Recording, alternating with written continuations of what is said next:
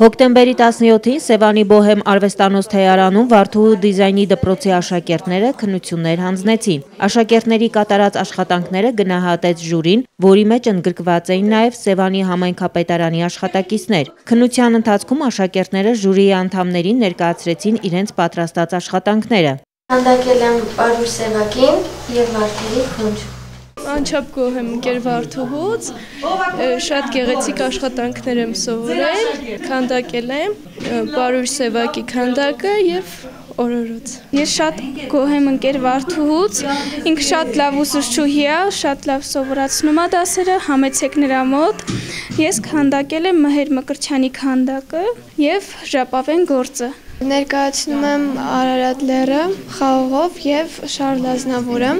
Ուսուցչուհին շատ լավն է, շատ ենք հավանել բոլորս, շատ լավ սովորեցնում է, յուրացնում ենք ամեն ինչ, գոհ եմ ամեն ինչից։ Աշակերտներին շնորհավորեցին ժյուրիի անդամները և ներկաները։ Ողջունում եմ մեր մասնագետին, այսպիսի երեխաներին ուսում տալու, այսպիսի արհեստ սովորեցնելու համար, որովհետև սա շատ լուրջ մասնագիտություն է և երեխաները ապագայում կարող են իրենց հացը վաստակել և ապրել։ Դա սոցիալական շատ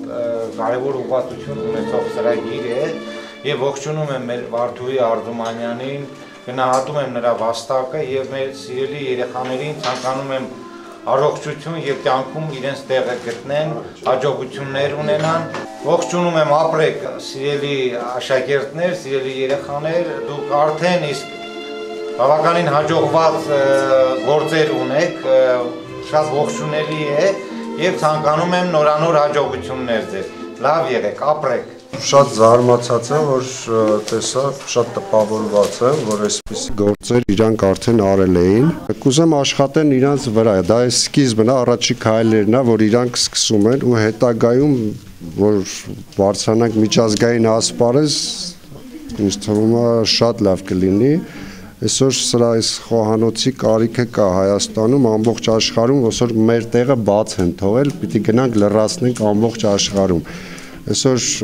պիտի շատ աշխատենք, որպեսզի ամբողջ աշխարհում ներկայացնենք հայկական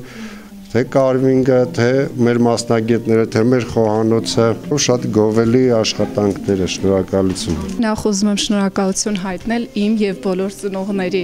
անունից մեր երեխաների մոտ գեղեցիկ ճաշակ ձևավորելու, գեղեցիկը տեսնելու և վերարտադրելու հմտություններ փոխանցելու համար։ Շնորհակալություն։ Իմ սիրելի աշակերտներ, այս իրոք են հսկայական ճանապարհն էր, որ նորից անցանք, 15 տարի քիչ չի, տասնյակ